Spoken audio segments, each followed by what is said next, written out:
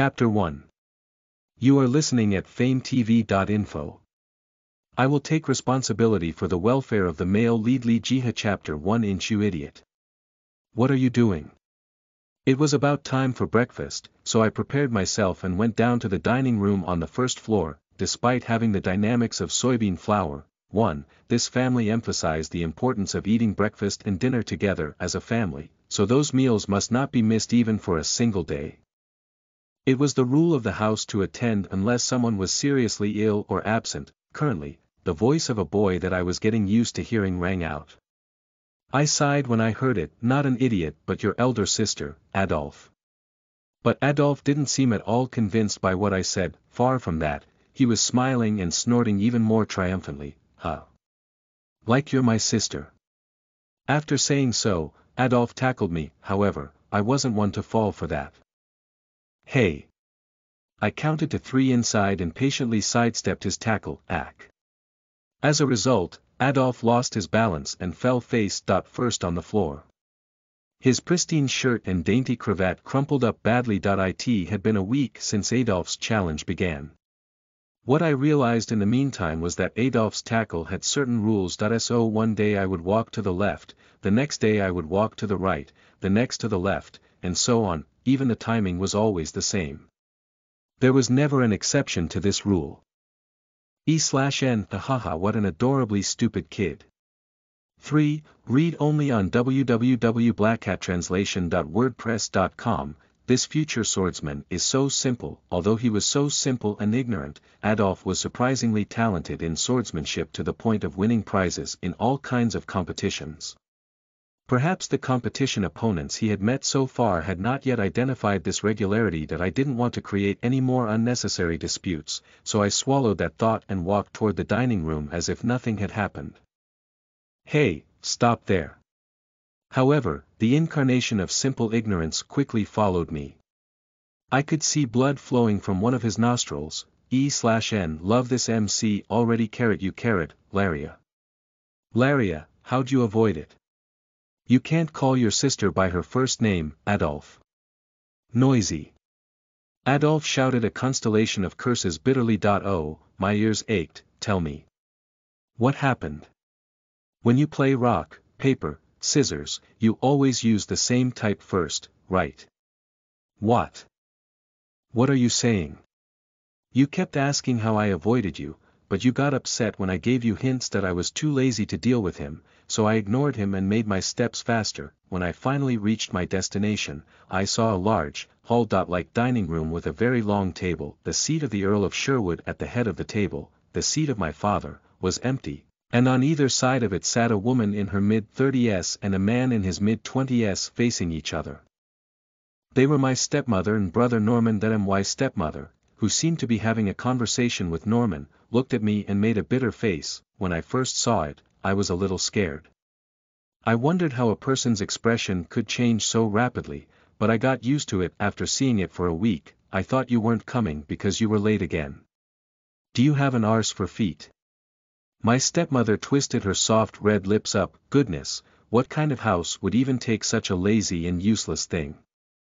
It was ridiculous that I definitely arrived 5 minutes before the scheduled time, even if Adolf interfered so annoyingly. If it were the real Laria, hearing her words, she would have been crushed.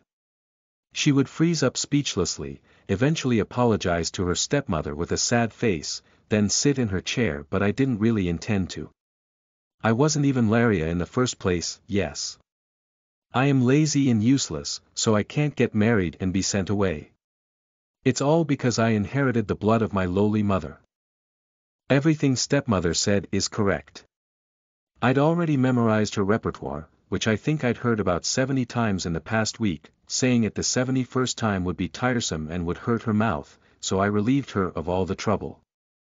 Where else would they find this kind of filial piety? E/N. God, she's such a riot. LOL. I love her personality. However, the atmosphere in the dining room had completely frozen due to my filial behavior. Lowly blood. Did you call Laria lowly because of our mother?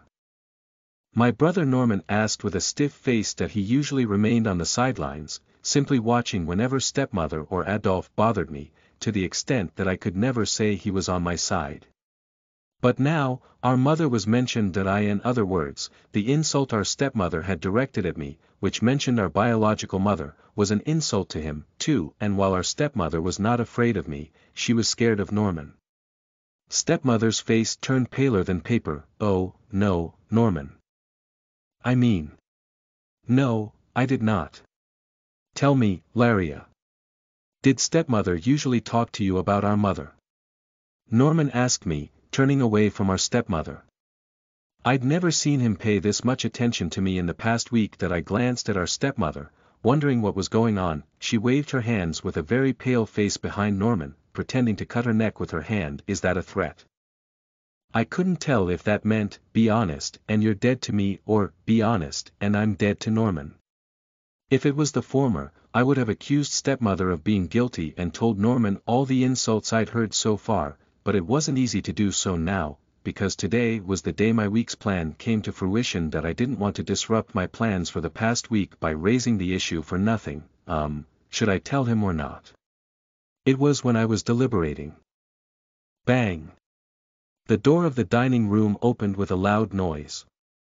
Adolf appeared behind the door. He was probably late because he had to clean up his nose after the nosebleed. The commotion seemed to sound like an angel's trumpet to his mother. Goodness, Adolf. Aren't you late? Stepmother welcomed Adolf with an exaggerated response. What's all this fuss about? You're embarrassing. Go away. Adolf, who was an adolescent, pushed her away as if his mother's overwhelming behavior was embarrassing. Norman glanced at our stepmother with suspicious eyes, but he seemed to have decided to postpone the topic for later. Adolf sat next to stepmother, and I sat next to Norman. Earl Sherwood was away on a business trip, so the four of us started our breakfast. After breakfast, in the awkward atmosphere, I went back to my room, then I lifted the carpet and removed one of the marble tiles covering the floor. Then, the luggage I had hidden under it appeared. I need to get out of this soybean flower of a family. I put on an outdoor coat after picking up my bag. This is my chance now that the Earl isn't here. I set the floor back and sneaked out with my bag hidden under my coat. Of course, the Earl of Sherwood had a private carriage, but it could not be taken because it would leave traces. I walked all the way to the city and rode a hired carriage. Go to the Grand Duchy of Blackwell, please. The restraint of ordinary aristocrats was that they did not receive pocket money. This was because if they had something to buy, they had to charge their family for the expenses, but I couldn't hire a carriage and charge it to House Sherwood without leaving a trace. So instead, I took one of the rings off my fingers and gave it to the coachman. I don't need change. The carriage set off toward Blackwell Grand Duchy. I settled inside the uncomfortable hired carriage and looked out the window, enduring the pain in my hips. Large plazas, shopping streets, stalls, farmers who came out to sell agricultural products, and women who came to shop in the market. Ladies in gorgeous dresses, scenery that I just couldn't get used to. The view of the city outside the window was reminiscent of Europe from the 17th to 18th centuries. Yeah, I'm saying this because of course I'm not a part of the world. It had only been a week since I became a person here. My original name, before I was called Laria Sherwood, was Nam Ju Hyun, an ordinary office worker in Korea. What was unique about me was that I loved romance fantasy novels. When I opened my eyes as usual, it was shocking and frightening to realize that I became Laria Sherwood, the villainous daughter of Earl Sherwood. I actually experienced the ridiculously unscientific and unrealistic situation that I'd only ever heard of, which was transmigration. But why did I have to be a wicked woman who'll be killed in 2 years? That's right, if I was going to possess someone, a female protagonist would have been better. I had a 2-year time limit. The moment I first heard the name Laria Sherwood, I realized where I was. I couldn't help but know, Laria Sherwood was my own name. A name chosen after scouring the name dictionary. Having read only romance fantasy novels for 8 years, I was tempted to have my own work. So I wrote a romance fantasy novel. It was self-indulgent trash. It's hard to say it myself, but its popularity on the serial site was pretty good. However, my passion quickly ran out, probably because I had no prior experience writing novels or anything. I realized that my talent was in reading rather than writing. So I threw away my old novel and left it unattended for about half a year. The last time I logged onto the website, the comment section were filled with the cries of the readers who were looking for me. What could I do if I couldn't think of anything more for it? In that situation, I transmigrated into my old novel. And the supporting villain at that is this divine punishment given to the sinful writer who wrote that old novel. I had no choice but to worry about it. Did the reader's grudges become a curse and return to me like a boomerang? I shouldn't have done it all year, but I didn't know it'so the price for the crime of causing so many people to agonize and suffer was this.